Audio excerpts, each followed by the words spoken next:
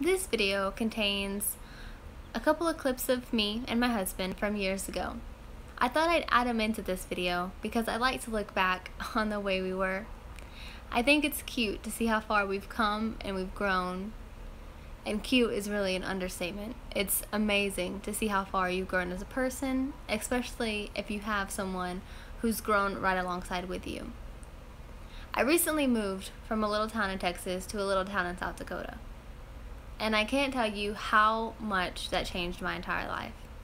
It helped me fall back in love with this amazing man by my side. And it helped me find who I really am and fall back in love with myself.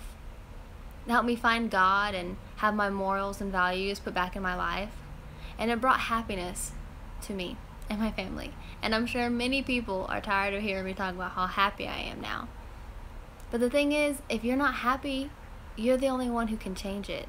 And it took me a long time to realize that if you're not happy, it's worth changing your life for. So do what makes you happy, and honestly, screw everyone else.